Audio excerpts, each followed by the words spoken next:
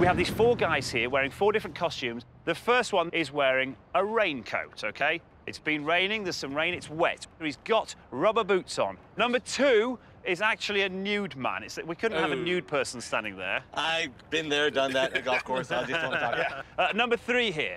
This guy here is wearing, obviously, a suit of armour. Right. The last one here is Mr. Rubber Man. Only one dummy will survive the Tesla's 1,000,000-volt spark.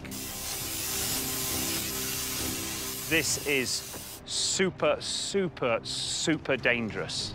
If you think about what comes out of a socket in your house, you've got 110 volts. Right.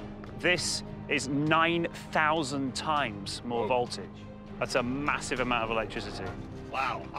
Fire it up! Fire it up! Yeah. Let's go. Okay, let's do this. In 3. In 2. You guys ready? Yeah. Let's do it. And in 1. Hit it!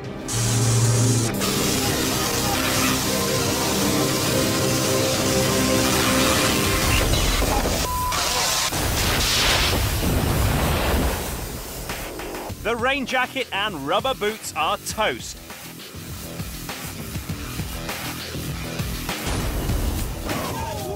Whoa! The lightning absolutely obliterates the naked guy. The suit of armour and the rubber wetsuit are left.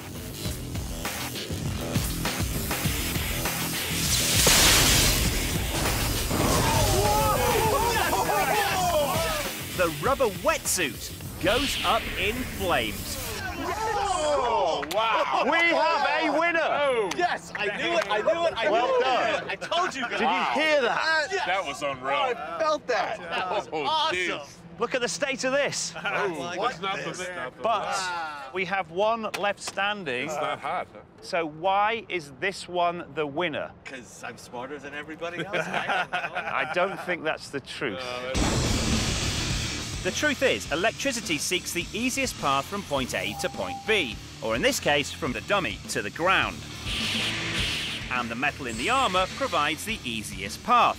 The armour forms a continuous barrier around the dummy, keeping the charge on the outside of the suit so it never touches the dummy and instead passes undisrupted to the ground. So inside, untouched. Right. Isn't that amazing? Unbelievable.